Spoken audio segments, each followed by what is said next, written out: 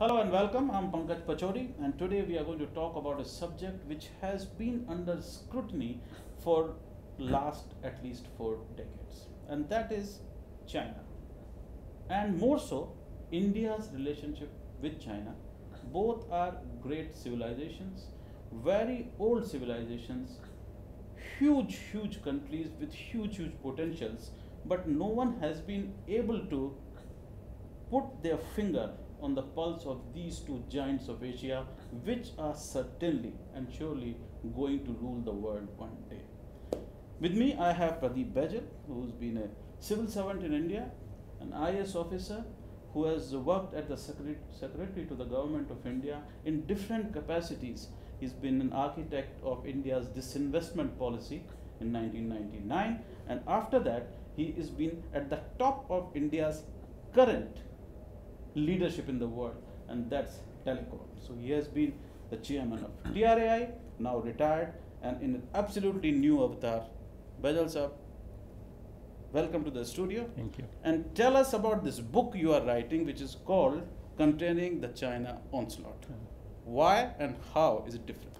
Look, many books have been written on the subject, but I have written a book on this subject, a book which has never been written before. I have examined different issues.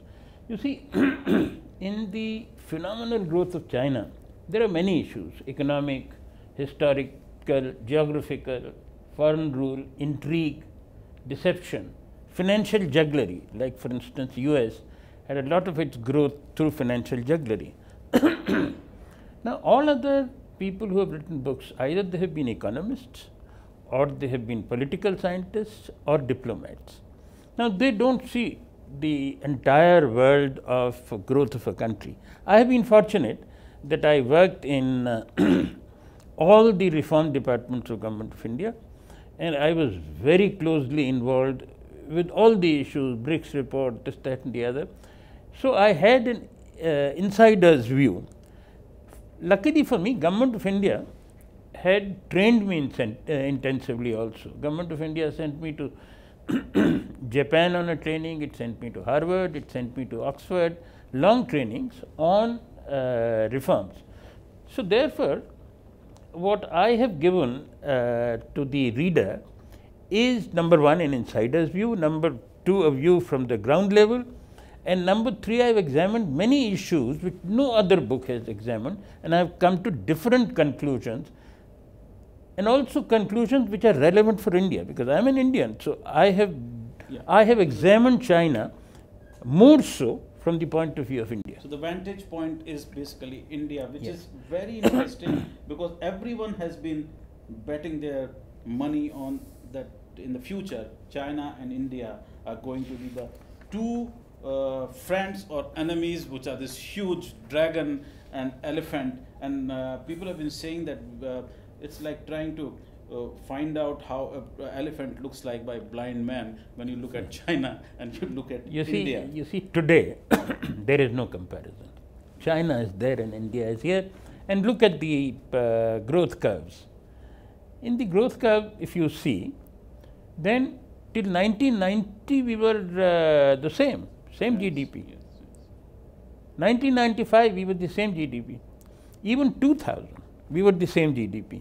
Even 2005 we were the same GDP. Now 2000, 2005 the same GDP means in the same league. Yeah. And you see this on the graph which is before you. In this graph you see up to 2005 it was the same. The growth suddenly started in 2005. Goldman Sachs, a very big company, also examined India and China, and they wrote a report popularly known as the BRICS report. Yes.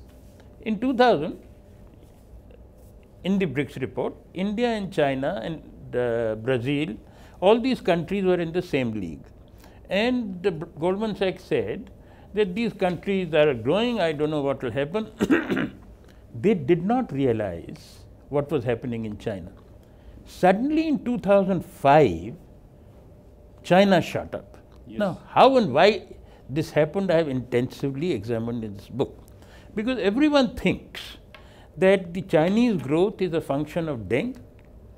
Who said famously that the color of the cat doesn't matter as long as it catches mice. Yes, you have got the key phrase. Yeah. You see, it was only. Let me go back to Mao first, then I'll come to Deng. Okay. Surprisingly, the growth of China was planned and designed by Mao and not Deng. Michael Pillsbury has written a book, and that book says that when in 1950 Mao came into China, he wrote a book, 100 Years Marathon, where he charted out a plan of 100 years, and he said that we owe it to the world that we overtake United States. And he wrote a program and he started implementing that program. And what was that program? That program was the Great Leap Forward. The Great Leap Forward, yes. When he did that, there was total chaos, and he realized he couldn't do it. The cultural revolution and Absolutely the kind of right. problems So China faced. he just couldn't do it. So he told his friends that bring in United States. They know how to grow. Bring in United States. So no one knows this. I have researched and researched. I have been to all these countries to research. So he said, bring in China. When they approached, bring in US. When they approached US said, no, nothing doing. We will not get into this is the China. Kissinger time when they Before were, that. Oh, Before that. Kissinger also said, nothing doing. And he opposed the China policy always. Then he thought of the Chinese stratagems, and he thought, let me surround United States. So what he did was, he sent a lot of his sympathizers like de Gaulle, like Conrad Adenauer, like Yahya Khan, like Lee Kuan Yew. He sent them to the US president. And they told the US president that, look, China is in one corner and it's 1.3 billion people. They will create chaos in this world. This world will be, will no longer exist because they'll fight. So it is in our interest to take them into the US sphere of influence. Hold, as they say, yeah. Yeah, absolutely. In the US hold. Kissinger said no. So they sent people to Nixon when Nixon was standing for election. And Mao thought that Nixon, who is egoistic and he is self-opinionated, if I can convince him, things will move. So Lee gave him the draft of an article that why should the world cooperate with China. So Nixon wrote that article in 1967 in the Republican Party Journal Foreign Affairs as his own article. 1968, when he unexpectedly won the election, then that article became the government policy. So Nixon then wanted to meet Mao, but Mao again, deception is a part of Chinese culture. It is in 36 stratagems, their philosophy.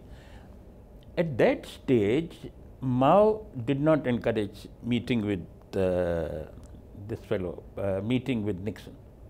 With great difficulty, you remember that Kissinger came to Dhaka, Yahya Khan took him in his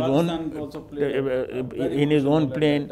The world thought that Kissinger has come here because of the Bangladesh war at that time. It was before Bangladesh war. So he went surreptitiously to China.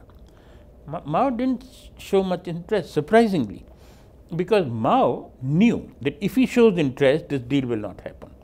So then Kissinger came to Beijing. Yeah. Mao knew, the wily man that he was, that US needs our support. They are fighting a Cold War with Soviet Russia, and they wanted the China support in that Cold War with Soviet Russia. So Mao said, yes, we can have a deal. And all these people went back from Beijing. When they went back from Beijing, there was a huge furor in the Communist Party. So Mao didn't know what to do. So he sacrificed Deng, and Deng went to jail. Yes. I mean, this is like not many. This is a very deep down thing. Let us read the book about all this. Let's get back to what China and India were, and how they have diverged, and now they are coming back again. I mean, if we look at the world and how the GDP of the world is behaving lately, China and India are going to play a very important role. Look, everyone asks me this question. At present, India is nowhere in comparison to China. China is in the same league as the United States. We are in the same league of a developing nation. You see, when I was studying this, so I thought, let me look at what happened in the world. Now, if you look at this graph from 1 AD till about 1830, we were the highest GDP in the world, China and India. Yeah, this was the Sone ki Chidiya period of India. Yes. Huh? These two countries had 50% of the world's GDP. But then what happened in 1830? The first industrial revolution started, the second industrial revolution started. Those countries were educated, we were not educated, and therefore they had a massive growth. First it was Britain, whose growth increased massively. They moved away from agriculture to production and manufacturing. Then you come to the United States. Henry Ford came, he started the vehicle line, and then US grew suddenly, and from a level of 50% in about 1820, China and India came down in 1970 to 5%. From waterfall, 50% to 5% in a couple of years. But then they've grown up again. Hold on. But 1970, because both of them became independent in 1950, almost 1950. Same time. So 1950, whereas India didn't know what to do, India was confused whether it was non-aligned, whether it was the Russian league, whether it could go to China. India was highly obliged to Russia because of Bangladesh war. Another thing had happened during Bangladesh war. Nixon also examined whether we should partner with India or China, So and they said we will not partner with India because that is headed by a bitch. It's written. I am not saying this. He said Indira Gandhi is a bitch. So therefore, some people say it's bitch. Whatever. So Mao knew all this and he took advantage, and he had a deal with the United States in 1970s, and when there was noise, he gave up Deng, and Deng went to jail. He went to jail to the extent that his son was beaten up so much that he is on the wheelchair. I have got some photographs with Deng's son on the wheelchair, and lots in his family were there. Then came the Gang of Four. Mao died, came the Gang of Four. They also further sent him to jail. Then suddenly came in a Chinese general, and suddenly Deng became the president in 1978, suddenly, without anyone expecting. When he became the president, the first thing he did, within the first 15 days, he went to Singapore. Because all the time, Lee Kuan Yew was his guru. He went to Singapore. This is how capitalism, that's how the cat changes color. Absolutely. And Deng always said that I don't bother about the cat's color as long as she delivers. In India, we said we are very bothered. We are non-aligned, we are Russian bloc, etc., etc. So he immediately... Not the color, we'll say about cat, which direction it's going to. And he said... It's going to Vastu or not, yes, we'll be very much worried about cat. And Deng said, Lee said that if you want to learn, go to Japan. And Japan was the greatest enemy of China, always. So he went to Japan. He went to Japan and got his training from the Japanese Prime Minister. And he said that if you bring in new ideas, lots of flies come. So you have to learn what to keep and what to throw out. So Deng was prepared for any kind of dialogue. This happened till about 1989. But by this time, US realized that China was growing too fast. Number one. Number two, Deng had convinced the US president that I will keep communism, because if I don't keep communism, we will collapse like Soviet Russia. And Soviet Russia had collapsed. Now let me go back to one more incident which happened during that period. You see, US only wanted to win the Cold War, and when they won the Cold War, suddenly, without a single bullet being fired, entire Soviet bloc went. 16 countries, yeah. Yes. There was no need for US to continue helping China, because China, everyone recognized, would be a dragon. But they helped because all the presidents after Nixon were brain dead. It has been written in books, it's not my word. They were brain dead. And why were they brain dead? Because they had thought we are the greatest in the world. We won the Cold War without a single bullet being fired. So they tolerated. But they kept saying democracy, bring democracy, but Deng knew. Did not press. No, Deng knew that if he brings in democracy, all this growth would be over. So, CIA, again, I'm quoting from books. So, CIA planned the Tiananmen agitation. Oh, the Tiananmen Square, the famous. Yes, that was planned by CIA. Deng got to know this. So, he also planned that he will kill 30,000 people. And there are records showing his discussions with generals, that they will send tanks, etc. And after the Tiananmen Square incident, he had a meeting with all the generals, and both sides are laughing, they are shaking hands, etc., for a successful operation. But by this time, there was furor in the entire world. And not only that, there was furor against Deng even in China. And they wanted to sack Deng. At this stage, Bush wrote a letter of support to Deng, and it is because of this that Deng did not again go to jail. And please remember, when Tiananmen Square happened, Deng was not the president. The president was someone else. Yeah, taken over. He had only been given charge of the army. So perhaps the entire establishment of China knew how things are happening. There's another very interesting thing. So this is the time of great change in China also. I remember 1989, and that's how the Western minds, they cannot understand China. 1989, the cover story of The Economist was that China is going to land, whether it will be a soft landing or hard landing. So they've got it so wrong. 30 years on, China is still not landed. No, I have said that the presidents were brain dead, the country was brain dead. They did not see that China has its own plan. And what was that plan? 100 years marathon, which was written by Mao. And which is showing now that the Chinese economy, as your book says, and this is one of the things which is like really mind-blowing in this book, that the Chinese economy is going to be bigger than the economy of the rest of the world by 2016. Absolutely. That's amazing. Yes. So what I have done is that I have taken the present growth of China 6.5%, and I have taken the present growth of the world 3%. 3%, which is when you are happy. Yeah, and 2070 and 2060, they will exceed the GDP of the rest of the world. Now, please understand the implications. No one is understanding the implications of this.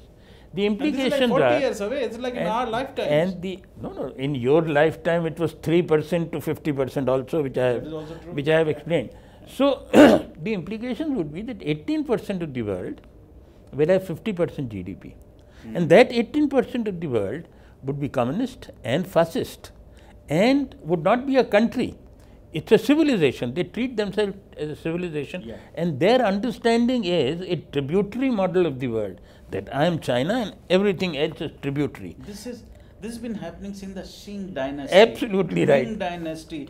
All these dynasties, this is how they've been thinking. And we do not understand that when we discuss China. And particularly, they have been great enemies of Japan, always, because Japan had conquered them, annexed, etc.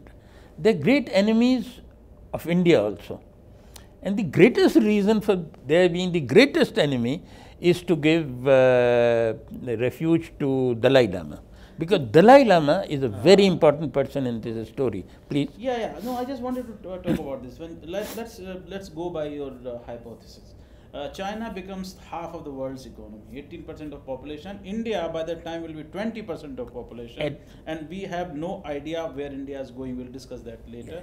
But between China and India, if we look at the numbers from 1991, when the reforms really started, and you were part of that in finance ministry at that time, if I remember, and now this disjunct between China's growth and India's growth is remarkable, and we can see the numbers there.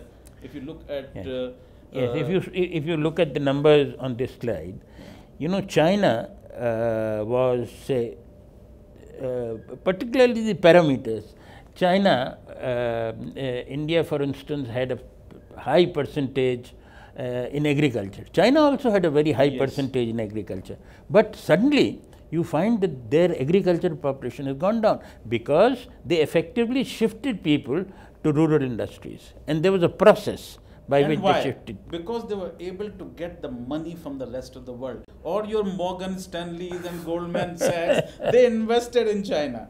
And that's our next, slide. Yes. You know, they understood how get the money from the world and invest in projects which give them a return, so their GDP goes up, and they invest in a manner that there is no crony capitalism. They were able to prevent crony capitalism. We were not able to prevent crony capitalism. But that's the government holding everything, so the government itself Absolutely. But then if you are holding the party as well as government, then you have to be very forward looking. And on that, I have enough material that the person who guided China was another Chinese, Lee Kuan Yew, because he had grown. Lee Kuan Yew, you are saying, he changed the face of not one but two countries. Absolutely. Singapore and China. Singapore we can first. Have a look at the kind of investment China has seen, which is mind-boggling, and India is now reaching at that level, I think. And we can go to that in a while and see. This investment also was done very intelligently. If you see this graph, there is suddenly a spurt in the investment in China. That is in year 1980, 1990. You see that spurt. Now, how did they get that spurt? They got that spurt because China played a judo trick. And what was the judo trick? US was interested in the Chinese market. They examined whether it should be the Indian market or the Chinese market. Both with the same population. When Japanese investment was the highest in America. 80s. Yes, absolutely right. Absolutely right. So about 80s, they looked around and they started investing in China. China assured that the systems worked. In India, and they knew nothing. For instance, I remember they wanted to privatize and disinvest. They couldn't do it because they had no Birlas or Tatas or someone to buy. So they allowed the foreign governments to buy, foreign countries to buy. They had big problems. So when I was working in privatization, I found that we did much better than Russia or China. We sold a small amount of equity. They sold huge amounts of equity in their disinvestment. We did not allow the BSNLs, the railways and all these to be taken over by other countries when China did.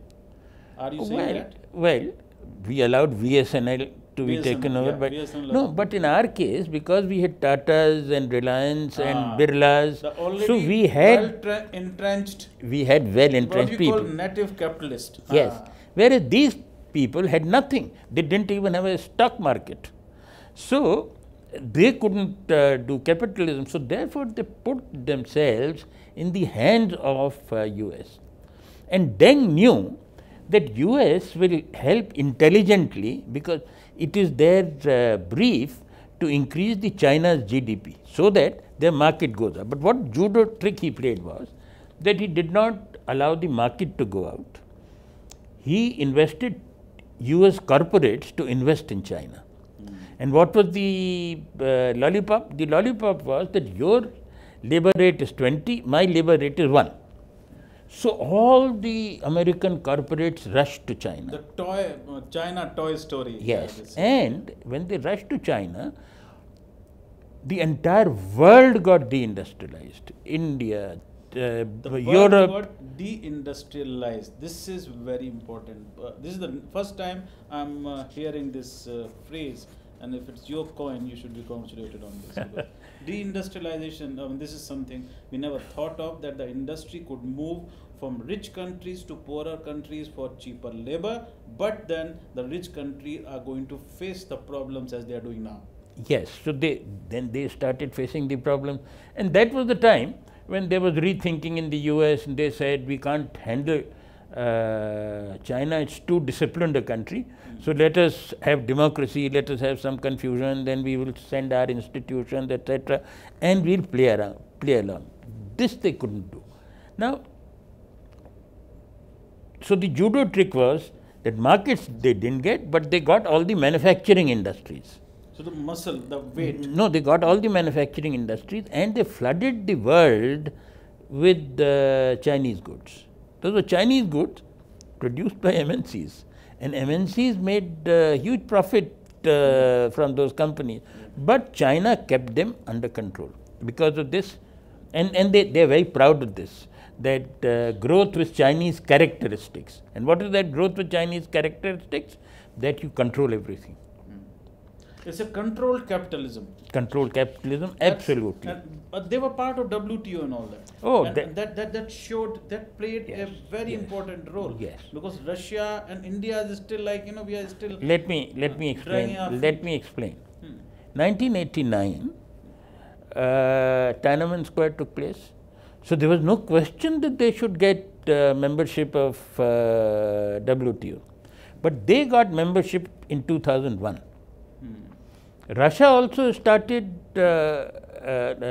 Yes, Russia also started going to a democratic form and capitalism, etc. But Russia was not allowed to get WTO membership till 2012. So you see in this graph that in Russia there was a dip in growth, yes, whereas in China, as far as trade is concerned, China stayed at par. Course, yeah. From 10% and 11%, they are down to 6%, 7%, but that is double of the world. Yes, so, I am not talking of that.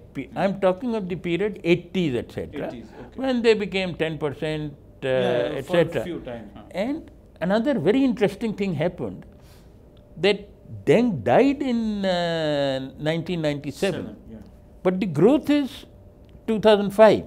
The growth is 2005, number one, because in China everything is controlled by Politburo. So the policies don't go in this direction, then in another direction. Continuity in India, with 5-year elections, or even in US, the policies keep changing. In China, they don't change. So whatever Deng had planned kept going forward. But Deng had planned to invest money in infrastructural projects. So the investment is early, capacity. but the profits started coming in 2005. Deng also wanted, he always said, the growth with folded hands, because he didn't want the world to notice that I am growing too fast. This is very Indian characteristic. This is the Indian baniya with his folded hands. This hamare sahab ho. This sounds like that. Almost. But here it was basically Shenzhen philosophy, the Chinese philosophy, etc. So he did not want the West to notice that we are growing so fast. The notice came, as I showed you on the first slide, in 2005. Deng had long gone. Yes. And then the growth started. India also did a number of things, but India said, look, we have private sector, we know how to run private sector, so we will keep to our rules and we will make our own rules. Whereas in China, all the rules were made by Singapore and the United States, because they said we know nothing. India, we are know-alls, we are normally know-alls. So we said we know everything. So we made such a mess in power, in telecom, in all the growing sectors. We are in a very, very bad situation right now. And which brings me to our next question. And that is about, what kind of relationship do you think India should be having with China in the future? Yeah. Because we are both very proud countries. We are both have a very huge civilization. Chinese, the Qing dynasty, if I remember rightly, they sent Huan Sang to come to India and understand Indian culture, and he took back Buddhism from here and blended with Confucian theories, and it became such a huge power, ideological, intellectual power for China to go forward. India, similarly. You see, I have said in my book why I wrote the book. When I was chairman of TRI, we suddenly had a huge growth for reasons 1, 2, 3. You remember in telecom, we suddenly had a huge growth. And I got an invitation from China that I should lecture in Beijing University. So when that lecture took place, there were 4 Chinese ministers sitting there. And I was surprised, why they sitting there? They were inquisitive that they should learn how did our growth exceed the Chinese growth. We went 3 times above China in mobile growth. But we were know-alls. We knew everything. Chinese at their level of growth were still inquisitive to learn. Now that was something which was trained to them by Lee. Lee used to get Chinese officials in thousands to Singapore. There is a college in Singapore, brilliant college, I have been there. These are the new Huan Swans who are taking back new philosophy. Yes. Capitalism. So Chinese, I don't know why, because till 1990s we were the same breed, India and China. But suddenly they got governance with Chinese characteristics and they went up very fast. Whereas in China, we did plenty of problems.